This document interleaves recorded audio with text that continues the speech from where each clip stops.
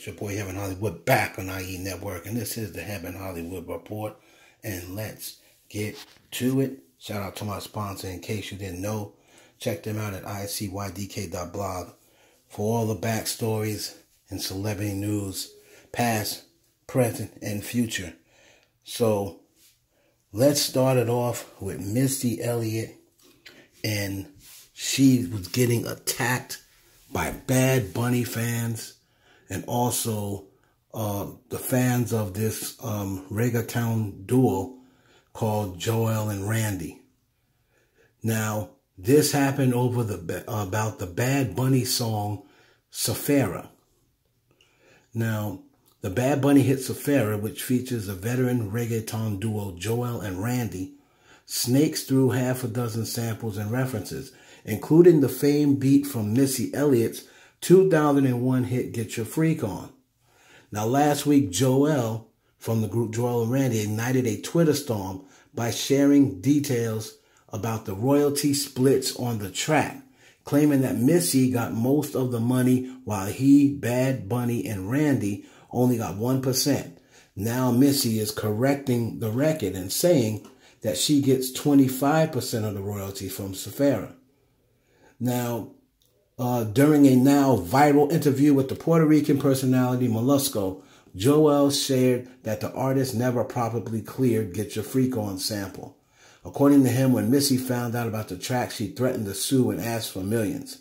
He said Bad Bunny's label head, Noah Assad, shout out to Noah, worked out a deal that left her with nearly all the money generated by the song, and him, Bad Bunny, and Randy with a single percentage point each.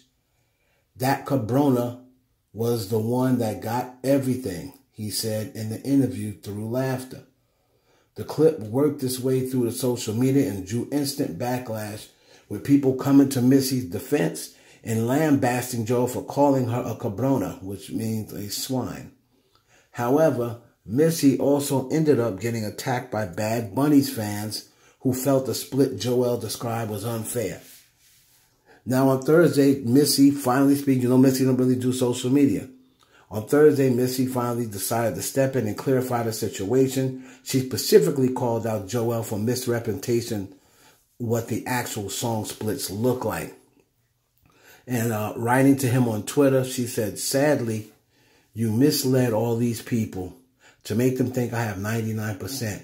Now, I don't talk business online because that's messy, but now we are here.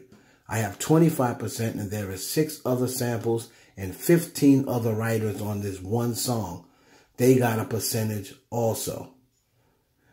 Now, Joel was gaslighting in Twitter before Missy responded, saying, "F that, let them enjoy their money. It's not you and me enjoying it, right? Let them be happy and talk about something else. Missy don't even care. Why would you?" So after Missy responded, Joel responded, "Missy, something got lost in translation because I never said you took 99%. That's impossible. There are a whole bunch of other people in here. I'm cool with my 1%. Excuse me. Nothing but love from Puerto Rico to you. We are both in business. Let's chill and enjoy what we have. Peace." And then Missy came back and said, "I'm glad that you now mentioned that there are many other samples and writers on this track that got their percentage that you hadn't named. We both in the music business and know how we must clear someone else's work."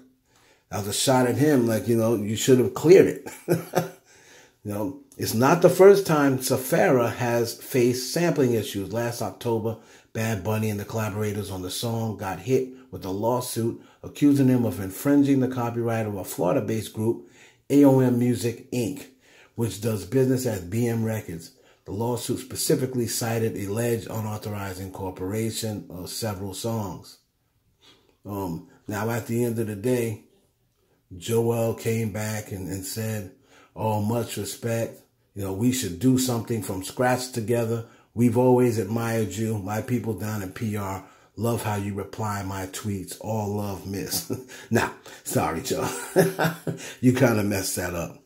You know, Missy Elliott does not like, you know, drama. And for her to be called a swine and then attacked by these fans, and you should have seen some of the things these fans were saying to this legend, this iconic figure.